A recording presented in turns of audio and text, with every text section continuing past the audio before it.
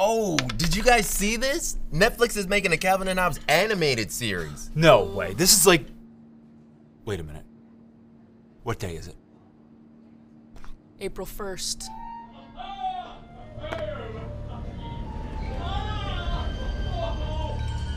April Fools.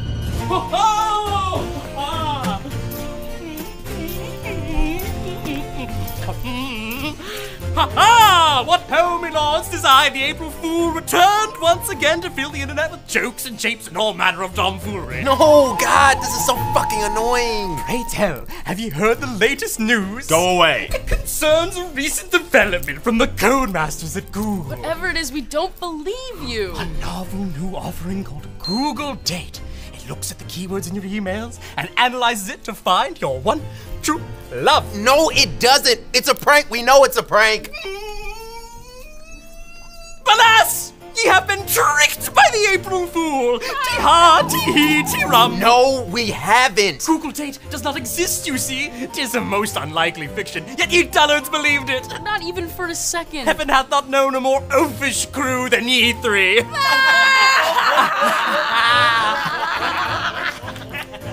Fuck this. April Fool's Day used to be fun, and now it's just a bunch of brands trying to seem cool with a bunch of lazy, boring-ass, obvious lies. Oh, well, perhaps this will cheer you.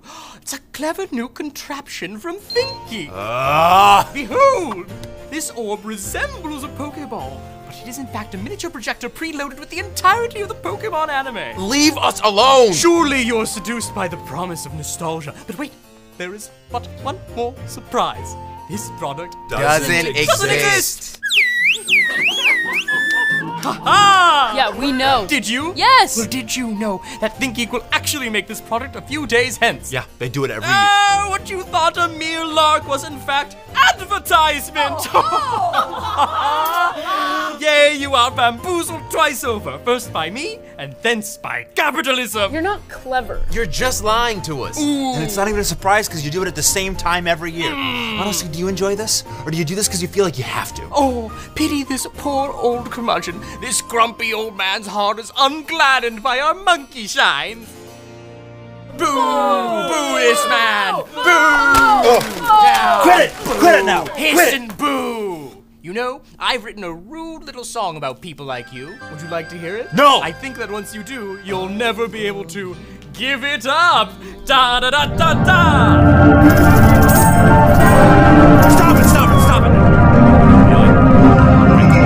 It's ironically funny. No, it isn't. It's the oldest, most original prank on the internet.